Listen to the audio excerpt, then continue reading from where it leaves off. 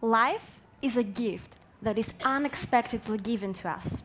When mom and dad love each other, a miracle happens and life is created.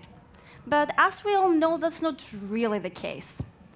Sexual reproduction is the most essential thing in life. Well, that might have sounded a bit far-fetched, but it's the truth.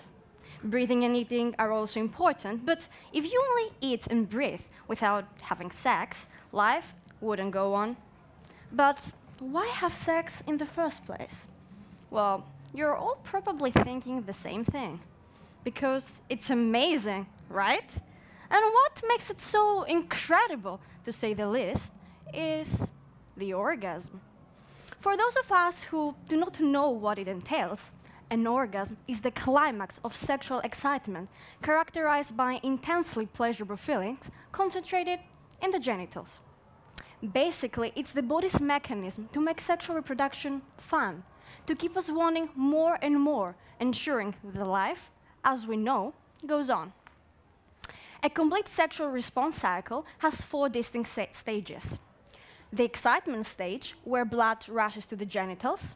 The plateau stage, where the blood in the genitals is at the maximum level and natural lubricants are produced to enhance the intercourse. The orgasm, where the muscles contract simultaneously and the heart and breathing rate of the willing participant reach their peak.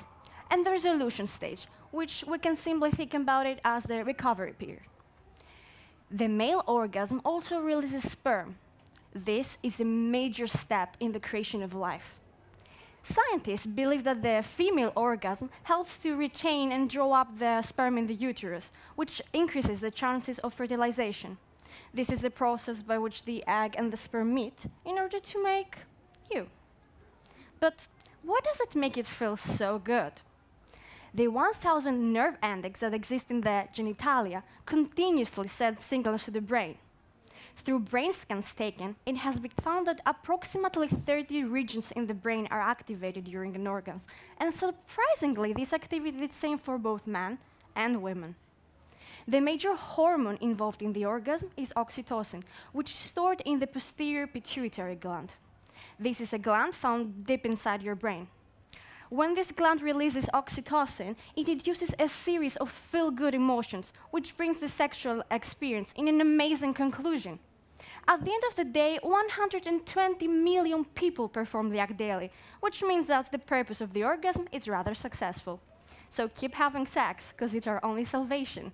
Thank you.